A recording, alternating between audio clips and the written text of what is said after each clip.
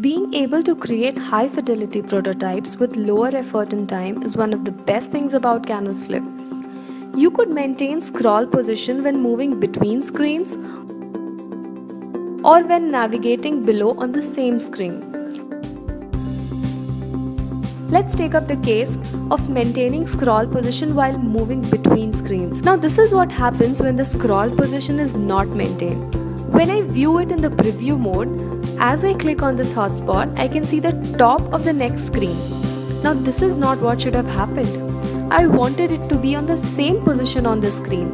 So here's the extra tiny bit I need to do to fix this. While I am drawing the hotspot, I will check this box which says maintain scroll position.